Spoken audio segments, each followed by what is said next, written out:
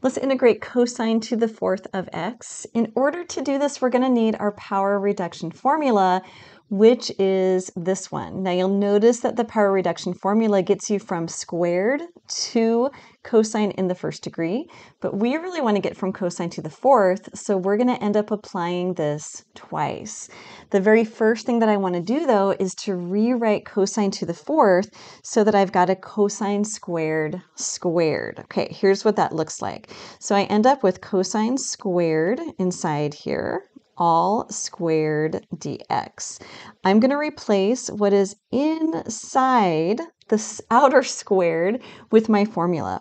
So we end up with, I'm going to make my integral symbol a little bit bigger so that I can put that formula in there. So we get 1 plus cosine. It's cosine 2u. That's twice the original angle. So our original angle for this one is just an x. So that's going to be cosine 2x, all divided by 2. Now I've got that power 2 on the outside, so I've got some cleaning up to do before I can think about integrating at least part of this. I need to square the numerator, so I get 1 plus cosine 2x quantity squared, and I also need to square that denominator. 2 squared is equal to 4 dx. I'm going to go ahead and pull that divided by 4 out in front as a 1/4. So cleaning this up, doing just really a lot of algebra at this step, I've got my 1/4 out in front. I'm going to expand this. You could use the binomial expansion if you remember that, a plus b quantity squared. If not, no big deal. I'm just going to do FOIL. 1 plus cosine 2x, the power 2 literally means times itself, so I've got another 1 plus cosine 2x dx. So keeping that 1/4 on the outside, almost ready to integrate, I'm going to go ahead and FOIL this. So I'm going to go first times first, which is going to be a 1, and then I've got outer, which is going to be cosine 2x, inner, which is another cosine 2x. So there are 2 of those, so plus 2 cosine 2x. And then finally, doing that last product, here's my other cosine squared. So I get plus cosine squared 2x, and then I've got my dx. Now thinking about this integral, I can integrate a lot of the integrand already. I can integrate the 1, I can integrate the cosine 2x, 2 cosine 2x, but I can't yet integrate the cosine squared. Let's integrate what we can. I'm going to leave that 1/4 out in front while I'm integrating. So here comes the integral of 1. That's going to be an x. Next is my 2 cosine 2x. I'm going to go ahead and bring down that constant multiplier and then deal with the cosine 2x. Now I could do a u substitution. That inner function would be 2x, but I want a shortcut instead. Because I've got a linear function as my inner function, just x, I can take that constant multiplier 2 and bring it out as the reciprocal. So I'm going to bring out a 1/2, and then the integral of cosine is sine, and I leave the 2x on the inside. This leaves me with the integral of cosine squared 2x dx, and there's a plus c on all of this. I'll just put the c there on the outside.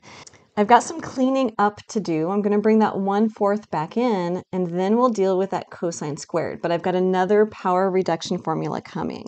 So as I'm cleaning this guy up, I want to bring the 1/4 on the inside.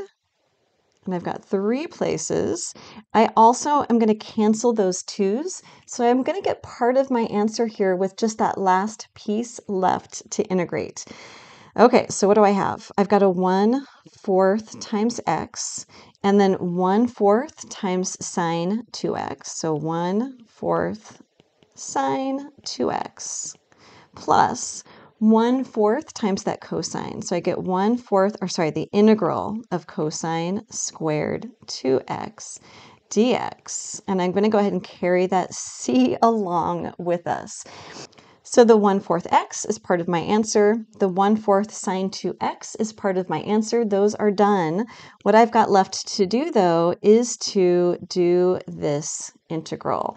I'm going to pull this outside of the rest of my work and just deal with that integral, just to keep things simple.